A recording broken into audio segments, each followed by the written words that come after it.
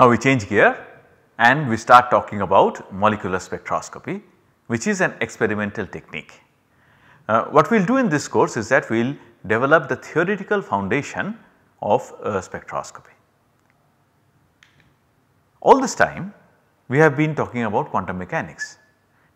In quantum mechanics we learnt about wave mechanics, we were introduced to operator algebra, we learnt that boundary conditions take us to quantum numbers, we learnt about eigenvalues and expectation values which to use when. We did a at least preliminary treatment of hydrogen atom where Schrodinger equation is partially solvable. We solved at least one part of it and that is going to be handy in our subsequent discussion, and we arrived at the orbitals, atomic orbitals, and the same atomic orbitals were used to build molecular orbitals when we tried to build a quantum mechanical description of molecules using molecular orbital theory. And from there we said that we get an idea of bond length, bond energy, so on and so forth. We really did not talk about length so much, but bond energy definitely. So now the question that arises is that all these things that we have said, is this true? Is it a fact or are we just making things up? Is there anything called wave functions? Well, before going further I would like to show you a quotation by someone who is a father figure of quantum mechanics, Max Planck. Max Planck had said, experiments are the only means of knowledge at our disposal, the rest is poetry and imagination. Not to undermine poetry and imagination, but in the pursuit of truth, in the pursuit of understanding what everything is about, we must have experiments that will give us insight into the systems actually. And the experiments that are most related in this context are of molecular spectroscopy. In molecular spectroscopy we study the interaction of radiation with matter. We are already exposed to molecular spectroscopy to some extent because we did talk about photoelectron spectrum. We will talk about some other forms of spectroscopy here. Ionization energies is something that we have already access to. Now we are going to learn how do we determine bond length experimentally using spectroscopy. How do we determine bond strength? Can we determine bond strength? Can we talk about intermolecular interactions? We might not go into very deep detail of this, but we will see. Can we tell which functional group it is, and can we talk about structure in solution? Can we talk about dynamics of processes going on in solution? Unfortunately, we will not go into all of these, but at least some of the questions I hope will be answered by the time we are done discussing spectroscopy. Now when you do spectroscopy, the most important relationship is this h nu equal to E2 minus E1. This is called Bohr resonance condition, and this has to be fulfilled for light to be absorbed. Energy of a photon must match some energy gap in the molecule. E1 and E2 are the energies of two stationary states in the molecule. And if you look at the electromagnetic spectrum, it spans all the way from gamma rays very high energy to radio waves very low energy. And there are different regions. You have radio waves, microwaves, IR radiation, visible radiation, ultraviolet radiation, X-rays, and finally gamma rays. Note how small the visible radiation is. If we talk in terms of say wavelength, light wavelength spans 10 to the power 3 to 10 to the power minus 11 centimeter. Our visible one is somewhere here, 10 to the power minus 4 maybe to 10 to the power minus 5, not even that, not even like 1 order of magnitude. This is this very narrow region of electromagnetic spectrum that we can actually see.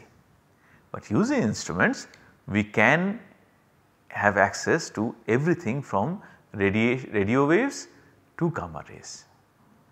In this course we are going to focus our attention in this microwave to ultraviolet region. Microwave is what we will talk about first. then we will go on to IR, then we will discuss UV visible. The reason why these different regions are important is that in different regions you can probe different kinds of energies, if you want to put it that way, different kinds of motion within atoms and molecules.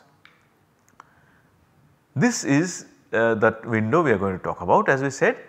So, as you see, energy is 10 to the power 2 kilocalorie for UV visible, 1 kilocalorie for IR, 10 to the power minus 2 kilocalorie for microwave. In terms of frequency, we are going to span 6 decades, 10 to the power 9 hertz for microwave to 10 to the power minus 15 hertz for UV visible. And in terms of time scale, which may not be important in our discussion, we actually go from nanosecond to femtosecond. Now, this IR and microwave radiation, these have energies that are more or less comparable to energies of nuclear motion, whereas UV visible light has energy that matches the energy gaps associated with electronic levels. So, when I say nuclear motion, what do I mean? I mean two kinds of motion, one is rotation and the other is vibration. Rotational energies are associated with lower energy microwave region, vibrational energies are a little higher in IR region. So, these are the two regions we are going to talk about first. We will start with microwave. So, if I do microwave spectroscopy, I essentially talk about rotating molecules. If I do IR spectroscopy, infrared spectroscopy, I talk about vibration of molecules and what is the molecular parameter that they lead to, we will see.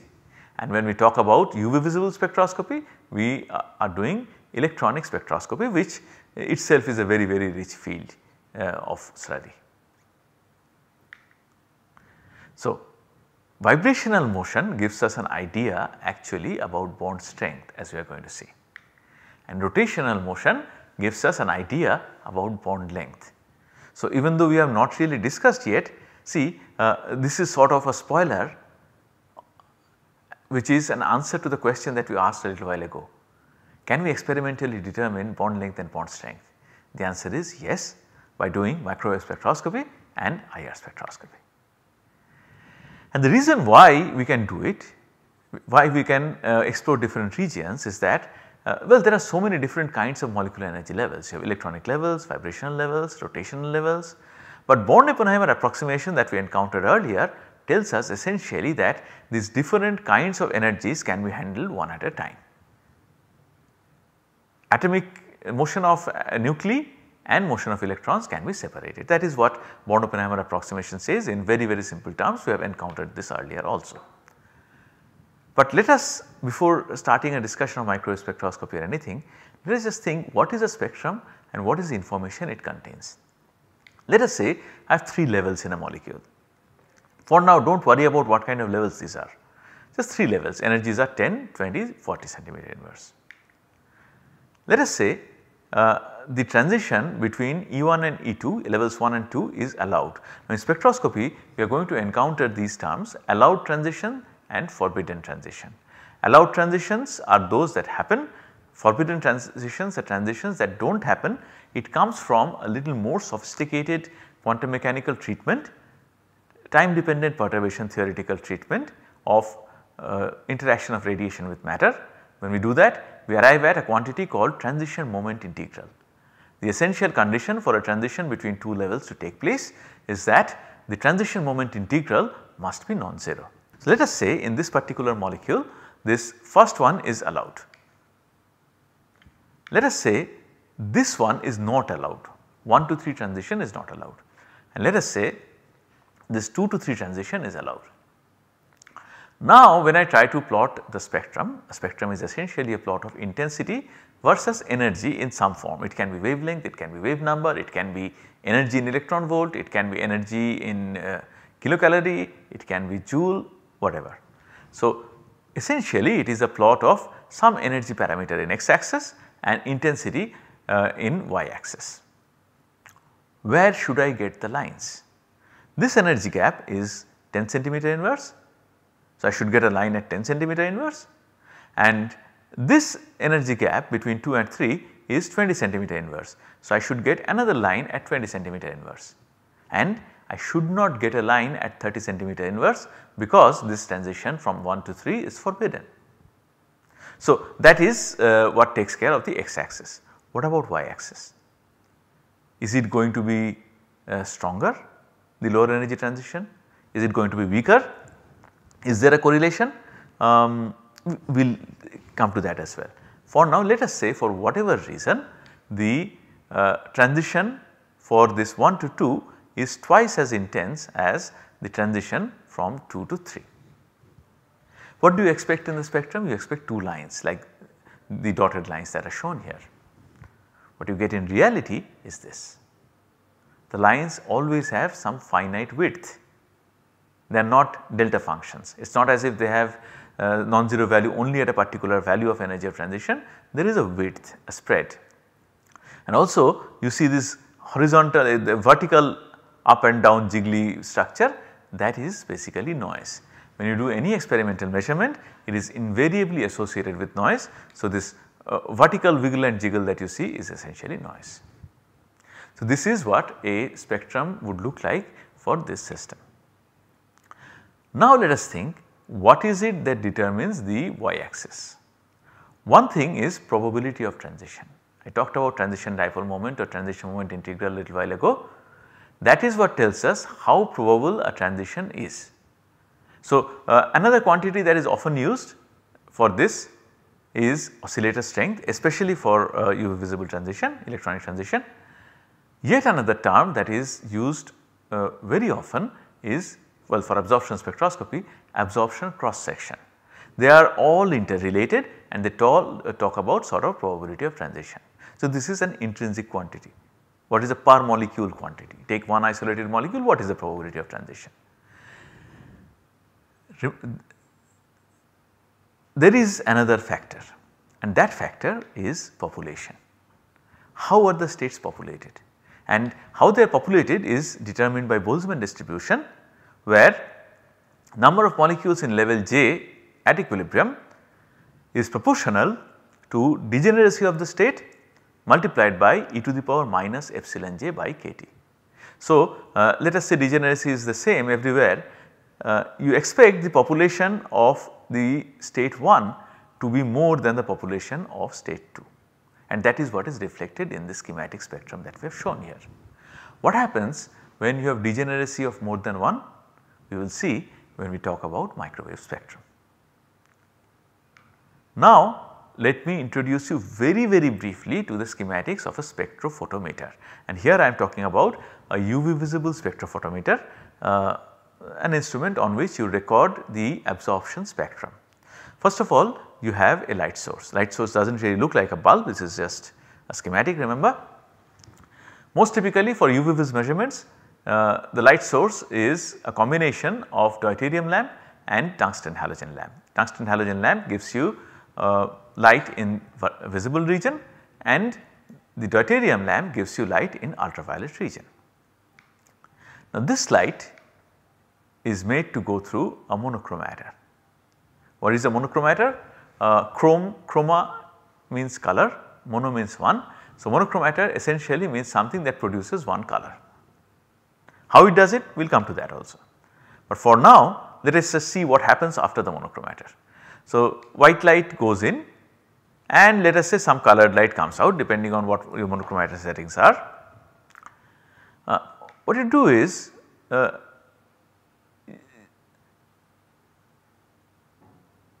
let us discuss what is there inside a monochromator. Inside a monochromator you have essentially a reflection grating.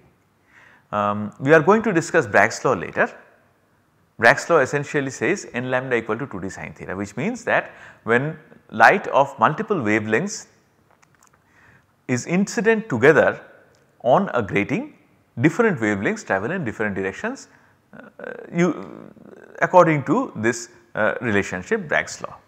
So, when light falls on this grating, you see blue light goes in one direction, red light goes in another direction. So, initially what you have is when light gets into the monochromator, there is a slit, and this slit acts as a point source. Then you have a mirror which is placed in such a way that the slit is at its focal point, focal plane. So, light from a focal point coming and being incident on a concave mirror becomes parallel after reflection. That is very important, otherwise you will still get a mixture of colors. Now you see you get two kinds of beams in the scheme that I have shown. One beam of parallel blue light, one beam of parallel red light. Of course, you have many different colors between and beyond them. Now what happens? Now since these blue light rays are all parallel, they are going to be focused at some point, because this is also a concave mirror. Red light beams, they are also parallel, they will be focused to some other point, and all these points are going to be on the focal plane, right. So what you do is you keep a slit here and keep the slit in such a way that if the focal plane is like this, the slit is like this. So what happens is red light is focused here, blue light is focused here, yellow light is focused here. In this position, if this is the slit, only yellow light would go through. Now if you turn the grating a little bit, what will happen? This was the situation, yellow light was going through. Now this entire thing will move and maybe blue light or red light will go through depending on in which direction you have turned the grating. This is how you have point by point collection of different wavelengths. Of course, there is always a spread. This is how monochromator works. So, after the monochromatic light comes out of monochromator, you place a beam splitter. A beam splitter is essentially a piece of glass or quartz, which in this case divides the beam into two equal halves. 50-50 beam splitter is what is typically used in spectrophotometers. So, one part goes straight, the other arm is reflected by another plane mirror and made parallel to the original direction. Now one of these goes through the sample, the other goes through the reference, and then they are detected by some detector like photodiode or photomultiplier. These detectors, what they do is that when light falls on the detector, it generates a photocurrent, and this photocurrent can tell you how much of light has fallen on the detector, right. It gives you an idea about the intensity of light that impinges upon the detector. From here you calculate absorbance log I0 by I, and according to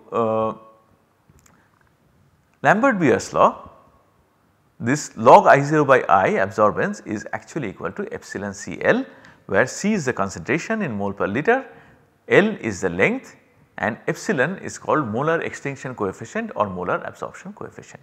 Your homework is to find out what is the unit of molar absorption coefficient, right. So, this is how a spectrophotometer roughly works. This is the introduction that we wanted to provide to spectroscopy.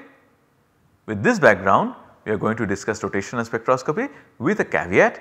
Usually rotational spectroscopy is not performed using this monochromator. There is some other technique called Fourier transformation, which we are not going to discuss here, but you hear about it all the time. If you actually do research involving spectroscopy, you keep hearing about FTNMR and FTIR and FT Raman, FT microwave spectroscopy.